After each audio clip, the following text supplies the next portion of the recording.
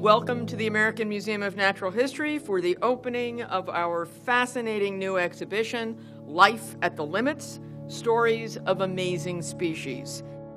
This exhibit was particularly appealing for me because it kind of draws on a lot of what I'm currently working on, and that's deep sea organisms. Kind of another appealing thing to me about this exhibit is it focuses a lot on caves. And I work on cave fish in Madagascar, and what's kind of interesting about caves, people have always thought about them of these kind of evolutionary dead ends. Something falls into a cave, it doesn't evolve. Darwin even referred to the creatures in caves as wrecks of ancient life. In the exhibit, we kind of bring caves to life and show that they're not evolutionary dead ends. They're crucibles of evolution. We were very lucky that we were able to include some of the parasitological stories in there in terms of fungi and parasitic wasps. It looks like something out of a science fiction novel. What's your favorite superpower in the exhibit? The one that comes immediately to mind as a parasitologist is that a flea can jump 200 times its own body length because it stores so much potential energy in its legs. That's like one of us jumping to the top of one of the big bank towers in Midtown. I think for me, the one that stands out is probably the mantis shrimp. And we've got it in there because of its incredible ability to punch. It punches clams with the force of a .22 caliber bullet so hard that water actually vaporizes, cavitates, and then snaps back with a force which generates light and heat. It sees 12 different colors and then 3 for light, and then 5 of those colors are actually in the ultraviolet. Each of its eyes has trinocular vision. I mean, it's got all kinds of superpowers. Do they tell us anything about the possibilities of life on other planets, given what the great range of things we've seen here on Earth? The initial notions of exobiology were that we wanted to look for it on planets in other solar systems that were in that Goldilocks zone where water is liquid and where there's enough sunlight in order to create the primary productivity that we see here on Earth.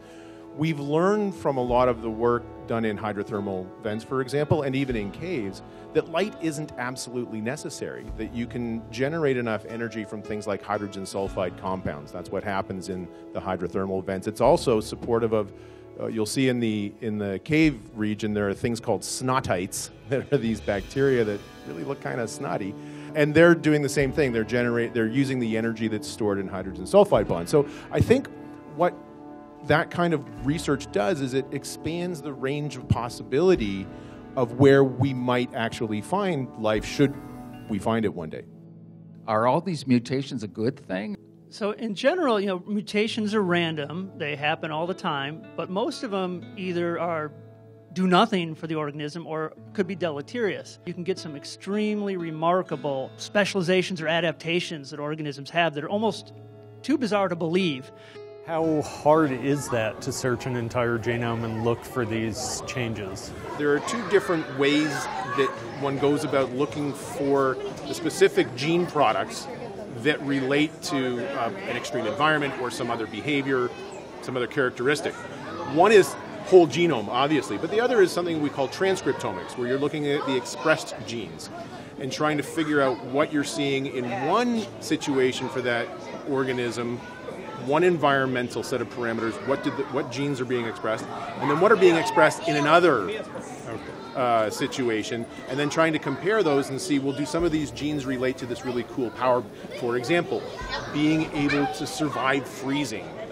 You have wood frogs and lots of other organisms produce antifreeze proteins, and we know that principally from purifying proteins, looking at transcriptomes, and I really think that's one of the stories that comes through, not just with antifreeze proteins, but for example, with all of the adaptations to high altitude that we see in different mammals and birds.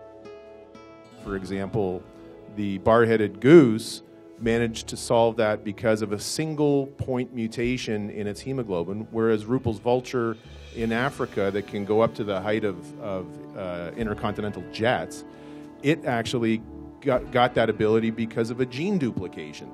And then humans in the Andes are able to solve that problem because they've got more red blood cells, whereas Nepalese individuals have a different mutation in their hemoglobin. So same problem, different solutions, and the connections that we're seeing to research going on right now.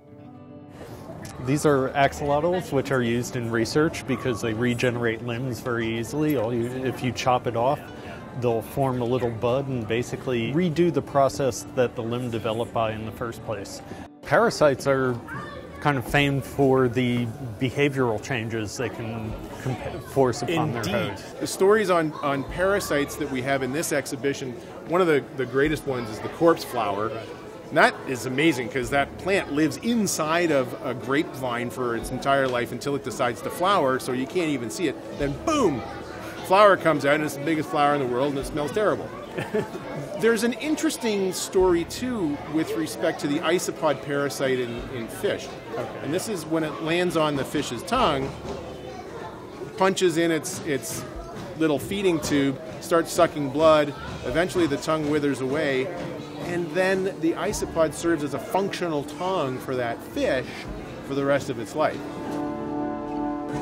What we're doing in this exhibition is celebrating the sheer diversity of superpowers, extremophiles, but also other forms of extremis, if you will, whether it's in sensation or in acquiring nutrition or in acquiring oxygen, reproduction. And I think it's a much bigger story that can be told here because of the knowledge that we have about animal and plant biodiversity.